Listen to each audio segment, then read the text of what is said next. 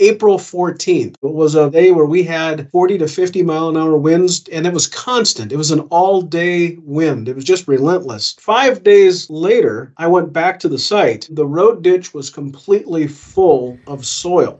When I dug in the road ditch, it was like a sandy loam or a loamy sand. It acted like sand in an hourglass. As I was digging down, it was just collapsing back in the hole that I was digging. So I dug and I dug and I dug, and finally I just went back and got a yardstick and pushed down until I finally hit the bottom of the road ditch, and ended up there was 29 inches of soil in that road ditch. I kept a sample of it. This is it, and it just pours out just like sand in an hourglass. And that's just exactly how it acts and how it functions. It was amazing to me.